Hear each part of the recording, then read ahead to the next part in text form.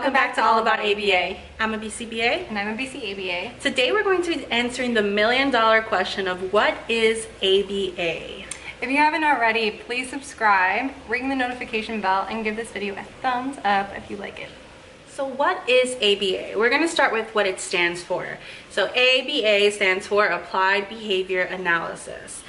In our White Bible, which is also known as the Cooper Book, it is defined as the science in which tactics derived from the principles of behavior are applied systematically to improve socially significant behavior, and experimentation is used to identify the variable responsible for behavior change.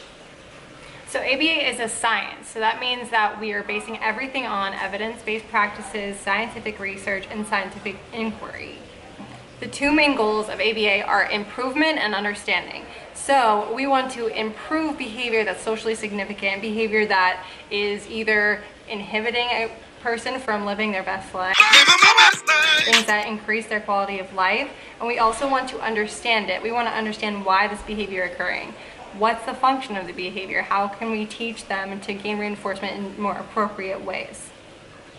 I think a very common misconception is that ABA is only used for those on the autism spectrum or for those who have developmental disabilities. However, ABA can be used for a wide variety of areas and can help so many people. So I'm going to name a few.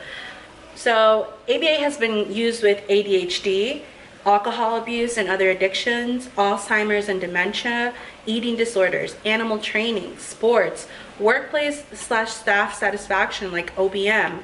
It can also be used with coaching, safety skills, incontinence, which is also toilet training, self-management, anxiety, panic disorder, traumatic brain injuries, weight loss, and so much more. Bear-Wolf and Risley stated that a research study or behavior change program has to have 7 dimensions in order to be considered applied behavior analysis.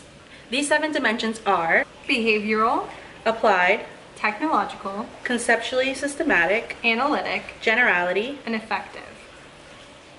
If you want to know more about the 7 dimensions of ABA, please check out our video on our channel called 7 Dimensions of ABA.